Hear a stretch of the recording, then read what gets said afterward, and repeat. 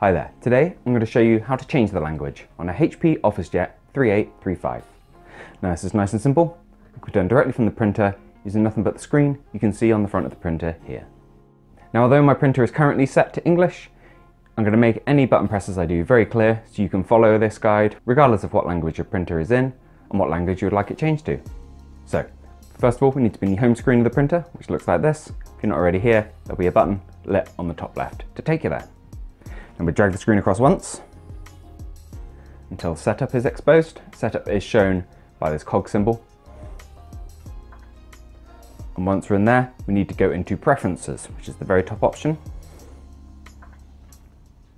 Once we're in preferences, you can see language is the second option down. Press go into there. And here we have a full list of all the different languages your printer uses. Just drag to wherever you need to be.